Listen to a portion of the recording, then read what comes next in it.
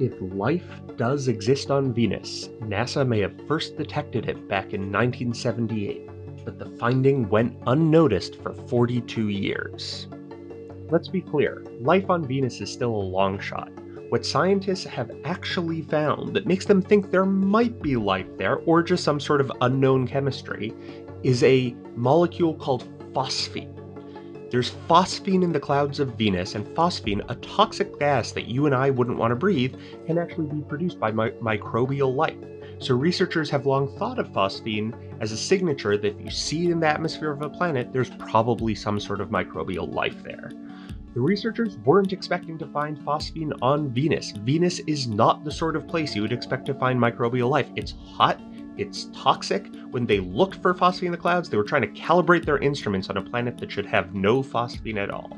But they found it there. And that sent another group of researchers looking through old data, specifically data from a probe that reached Venus in 1978. It was one of a group of probes dropped by a spacecraft called Pioneer 13 into the clouds of Venus.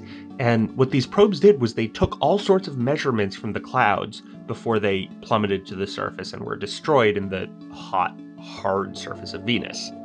One of the instruments on that Pioneer 13 probe was designed to test the chemistry of the clouds. And it wasn't designed to look for phosphine, it was designed to look for other sorts of elements and molecules. Again, no one was expecting to find life there.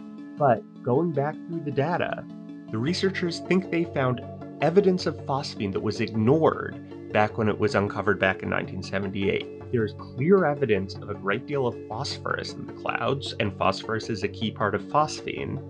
And there does seem to be evidence of some molecule that sure looks like phosphine to the instrument, but the instrument isn't precise enough to tell whether it was phosphine or another molecule of similar mass.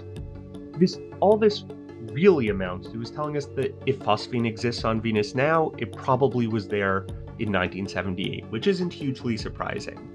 But it does go to show how if you make a discovery, but you're not ready to look for it, you might not realize what you found.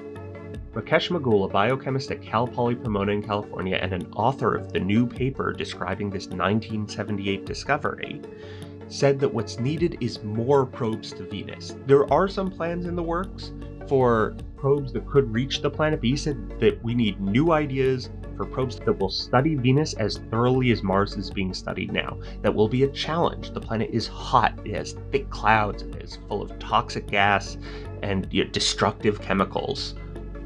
But if there's life there, it might be worth it.